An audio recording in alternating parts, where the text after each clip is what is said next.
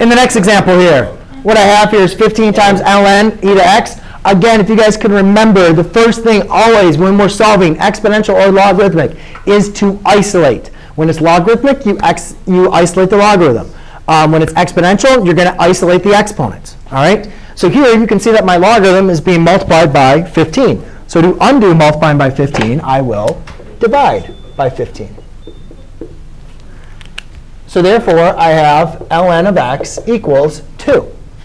Now, to go ahead and solve for this, Sierra, again, we want to rewrite this in exponential form. Now, this gets a lot of students because they see the ln and they forget why we use ln. We use ln to represent that the base is e.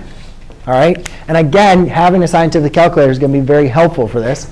So now, if I rewrite this in exponential form, e squared is equal to x.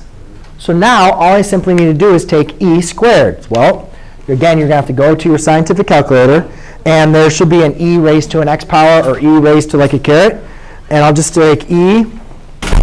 Thank you.